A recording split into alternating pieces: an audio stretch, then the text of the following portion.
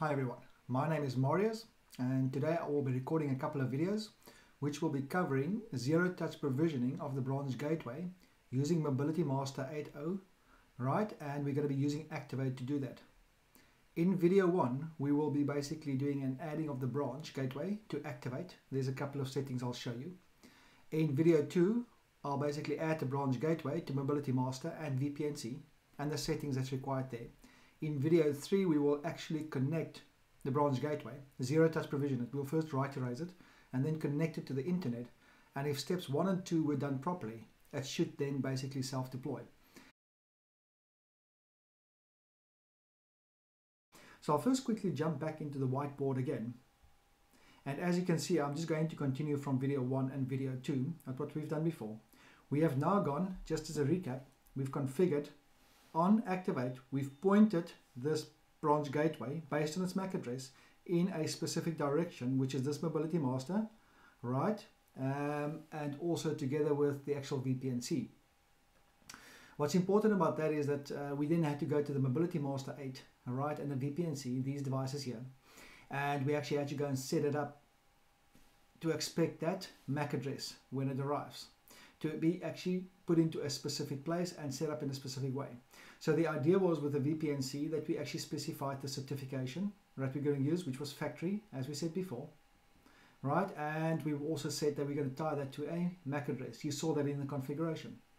The next thing we needed to do was, of course, because now we'll have an IPsec tunnel that will build between the VPNC, hopefully if everything works well, and the branch gateway.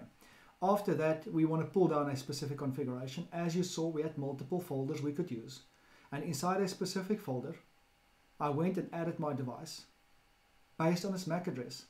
I gave it a name and MAC address in a specific folder. And that specific folder would then get a specific configuration. The idea behind this is that once this VPNC is set up, I will then push the configuration down. It's important to note that this Mobility Master is not the data plane.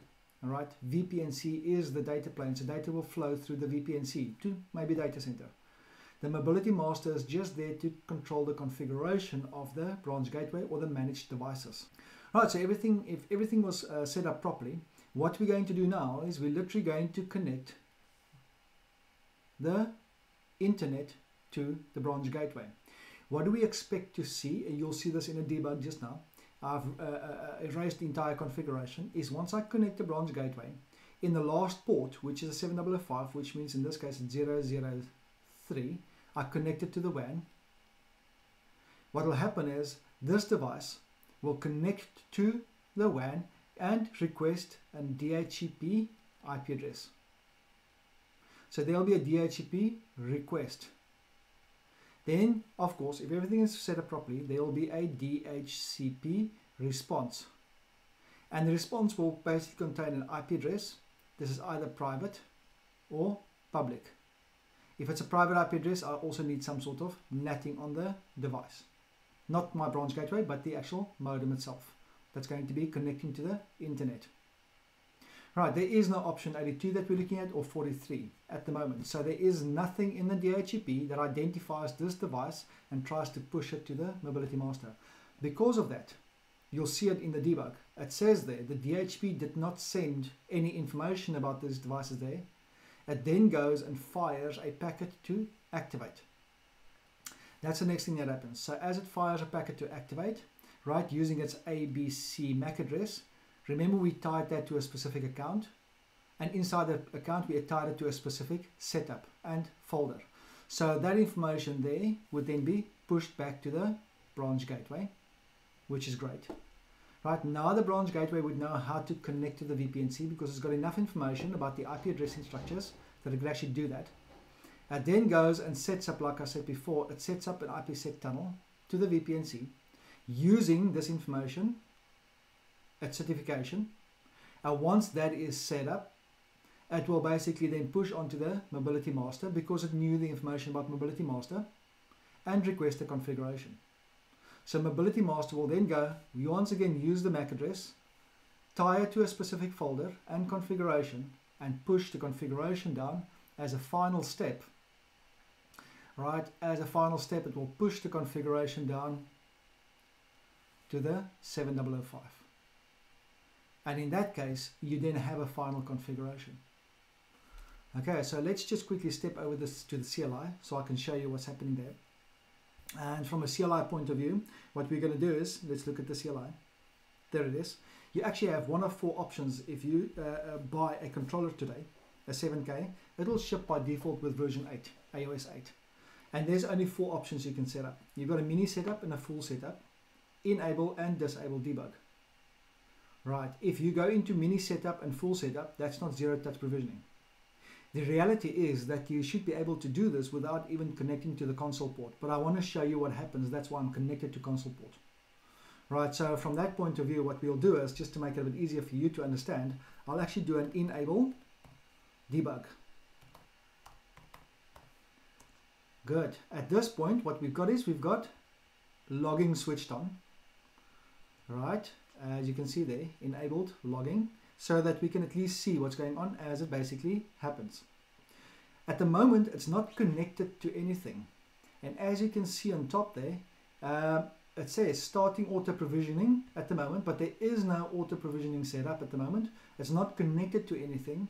The ports are all blank. So it says it's going to be using the last port, 003, for auto provisioning. Initiated DHCP, waiting for response. Nothing's happened yet. So what I wanted to focus on is when I connect the device, and as I connect it, you'll start seeing some stuff happening on the screen, hopefully. Great, so everything is now set up at the moment. So if everything goes well, like I said, I'm going to connect the device. There we go. As you can see, it's in the last port. And if everything starts working well, what we should see is some sort of stream of data coming through just now. Okay, as it basically connects. And there, yep, there we go. Okay, so something has happened in the background. And what I'm going to do is switch back to the CLI again. Screen, so we just get rid of that one. And what I will do is you'll see it goes into a rebooting phase at the moment. Right, so for me to basically just, how can I say, zoom in a bit, I'm going to try and say basically from that point of view, I want to look at what's just happened here. Is a certificate basically was passed along, as you can see. Right, so some information basically flowed through this infrastructure. Right, there it is. That's what I want. Okay, so that's the DHCP information I got. Let me just highlight it for you. And effectively, if you look at this, once I had my IP address sorted out and my DNS server sorted out, it says the master info not received from DHCP, try and activate. So effectively, I didn't get anything from, that's the other way we could do zero-touch provisioning, is using a DHCP server and setting options 43 and 82 and so forth. Since I haven't got any of that set, it says, well, I'm going to try activate. So now it tries activate. There it actually goes to the activate account. And based on the activate account, it says I'm going to be sending some information to that activate account. Sending provisioning parameters. Right. So looking at this parameters, for instance, it's like my MAC address. Now, on the other hand, information is sent across, and what we will see, I'm just scrolling down a little bit. I received a response. You see, this is the certificate that I'm looking at the moment. So looking at the certificate, I received the correct certificate. I do my certificate. Everything is good. So you can see this is a secure connectivity. And then after all of this is said and done, it receives information. It receives information about the actual mobility master, as we said before. That's the IP address we set up before. In the activate, we see the MAC address that we've had before. Host name that I set, remember I set the country as NL, and I had some redundant master MAC address as well. There's my VPN C IP address that I'm connecting to, MAC address, redundant MAC address as well. Right, while this is now rebooting, I'm just going to jump back into my Activate just to show you what's basically happened. And if I do go back into Activate, I'll look at this 8910, which is my device, which I've just connected to the internet, which it basically received this information. Let's just check the device history. And as you can see, it's basically received information and this is my time right now, it's 2:56. Right, it's basically received that information and it's basically communicated with this branch gateway. So it's a nice way for you to go and actually have a quick look at this to see whether it's basically provisioned it. And now that it's provisioned, that's done. We would then go to the dashboard, and at some point in the dashboard itself, it will basically appear as a connected device. I'm just going to fast forward to that stage, and once we are connected, I will show you that it is actually on the network.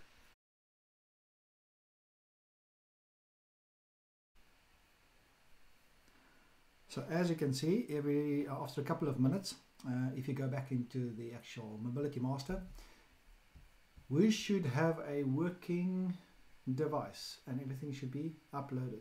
So if we go to controllers themselves and we manage from there, good. What we would see is a couple of minutes ago, this device was basically uploaded, which is MV.